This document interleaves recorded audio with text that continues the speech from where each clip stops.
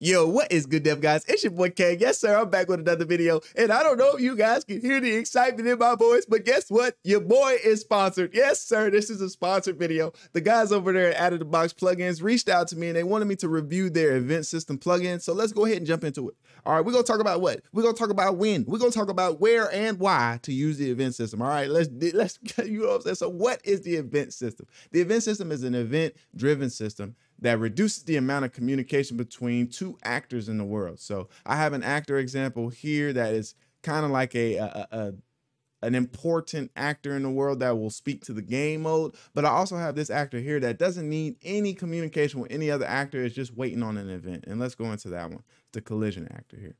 So this collision actor, all it has on it is a box collision that is set to block all, I believe, block all dynamic. And it has this listener component here. This listener component, it takes in an event to listen, which is one that you create. If I navigate to that, you just right click, go to out of the box, and you create an event. This is just something like an identifier. It also holds all of the listeners that will go ahead and listen to this event. So this acts as an identifier that you can pass in. And I should mention that the best way to kind of work with this system that I've found is to use an enum, and this enum will be used to actually to differentiate your actual events. So if you didn't have that enum and you weren't passing it via payload, which I'll talk about in a second here, you'd have to say you had an event for, let's just look at how many events I have. Say you had these 3 events here: bounty capture, player died, and round countdown. In this actor, if you want this actor to pay attention to those events, you'd have to have 3 event listeners all listening to 3 different events. And that could get very cumbersome. So just think about how many events could possibly happen in your game, and just think about how cumbersome it can get to have 20 event listeners on one actor. Instead, when you can have an enum with 20 values with different names, and then you can pass that value via a payload. And that segues me right into the payload. So a payload is a blueprint class. You right click, hit a blueprint class, you go ahead and create a payload, type that in, and you can inherit from their base class or one that they've created, which is it passes the instigator of the event through. I created this global event payload, and all this is kind of like a data container. You can make functions and stuff in here as well, but it's really just a data container that you pass through data. So I created the event name as a public and exposed on spawn variable. That way I could set this whenever this payload is spawned into an object or a class. And all this does, it just passes the event name that I select here. And I should also mention, this is a tip to use the interface when working with this system. You want to reduce the amount of casts. So no matter what, this is a small class, but if you're cast into it on a bunch of different occasions, it could get cumbersome and heavy.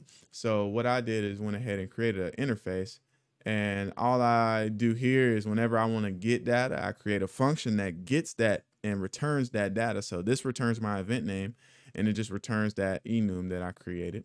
And I went ahead and implemented that interface on my payload actor so that whenever I am, let's look at my event payload invoked here. Whenever I am invoking my event and getting the listener to pass this payload through, I can just pull off of this and call this interface message, instead of what you would normally do is cast. Then you would go in here and you get the event name, and you actually get that actual value of the event name.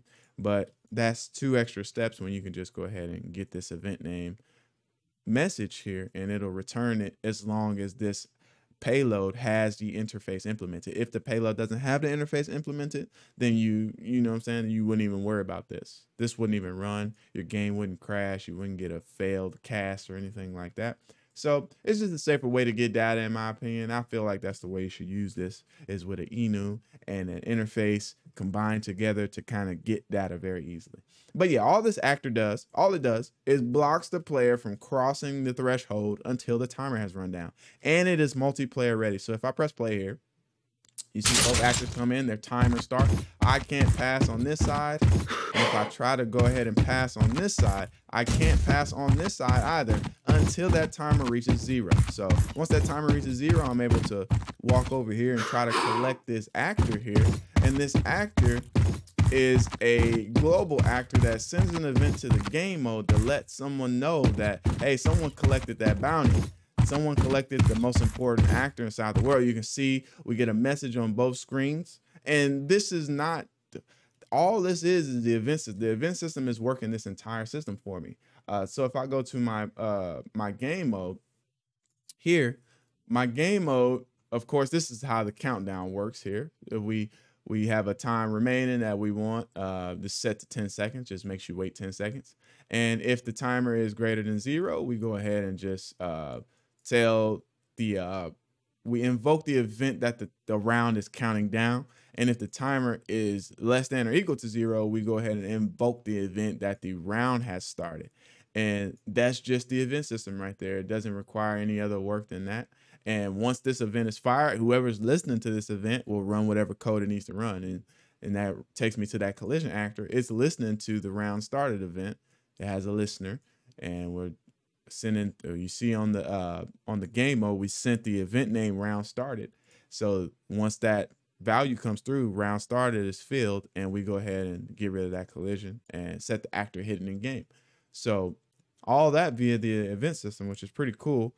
But yeah, how that bounty is working is that the actual bounty actor is casting to our game mode and telling the game mode, hey, I've been captured. And once that bounty is captured, the game mode will send out the event that the bounty has been captured, which will run logic on every other actor, including, and this is what's really clutch about the event system, is that the event system can work with widget blueprints. You can also add an event. I have an event listener widget blueprint on my widget blueprint. So you can tell it what event to listen to, and you can go ahead and inside your graph, if I go to my event graph, you can also run the same delegates that you ran on another actor out here with the listener here, this event on event with payload invoke, which is super cool. And it keeps the casting down to the widget blueprint down to a minimum. So in my blueprint, all I'm doing here is waiting for certain events to fire off. I got one for when the bounty is captured. We add the winning message. All this does is add some text to the screen and let you know who captured the bounty. And once the round is started, we set this value here to show countdown. This is just a Boolean that I'm using to whether or not this actual object shows on the widget blueprint. If the value of that Boolean is true, we go ahead and show this. If it's false, we go ahead and hide this. And this bound to this visibility function here. So all this is ran by the event system.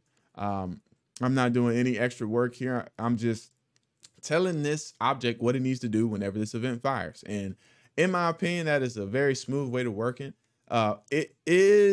You can't use this for everything. Some things will need to actually have you go in and code what needs to happen.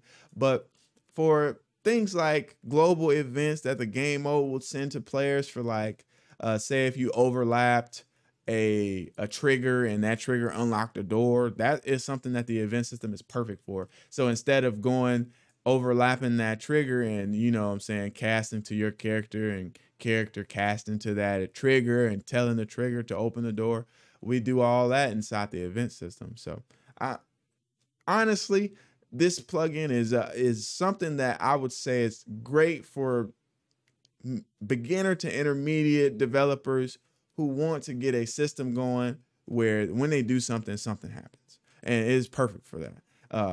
You can also code these things in C++, which I'll be doing a more in-depth tutorial of, but just know that those things are available. Right now, this plugin is $49.99 on the marketplace, and I do believe that it's worth every cent, right? Because this is just me doing a quick test, and it didn't take me any time. It might have taken me 2 hours to set this system up to where I had a round based stopper, which is very prominent in games like Valorant or even Rainbow Six, where you can't go outside until the timer has counted down to 0. That is exactly what this is here. So it can get you AAA gameplay features and it's very simple to set up as well. There's videos out there on YouTube on how to set it up from scratch. I'd point you to those in the links in my description. But yeah, this is a very good and very well thought out system. It can reduce bandwidth that you would actually create by calling RPC functions and multicast functions, because for something like this, you would have to call a multicast function when this actor was captured. You have to call a multicast function on your game mode so that every actor would know. And instead of calling that multicast function, we just call this event, and whoever's listening to that event will get the data that they need. And if you're not listening to the event, it doesn't talk to you. So yeah, it's a good plugin. I can't, and this is not because I'm sponsored. I make no money from this plugin. My sponsorship was, they gave me the plugin for free, and that was my payment, so to say. So I was able to check this out for free, and me being as judgmental as I am, I'm still realizing how useful this could be inside of my project or inside of your project. So I definitely go ahead and check it out. The link to the marketplace, the actual marketplace plugin, is in my description. It is a link that is tracked. I do not make any money for it. If I made money, I would have to tell you guys. I do not make any money for you clicking on that link and buying. It just tracks and helps me and the developer see how my videos are helping his system, and moving forward, we can further, create a relationship. It's just to help me and him build a relationship. So if you don't want to use that link, you can go ahead and just Google out of the box plugins and search the event system on the marketplace and do it that way. I won't be mad at you. You go ahead and do that. But if you have any questions about this plugin, go ahead and join me in my Discord. The link is in my description. You know what I'm saying? So yeah, if you like this video, if you want more information about this system, if you want me to do a more in-depth tutorial on how I set this system up, definitely leave me a comment. Jump in my Discord, leave me some love. I need it, baby. It helps me go. It helps me keep going. It helps me keep creating these videos. So yeah, that's all I really got for you guys. So I'll see you guys in the next one. Peace.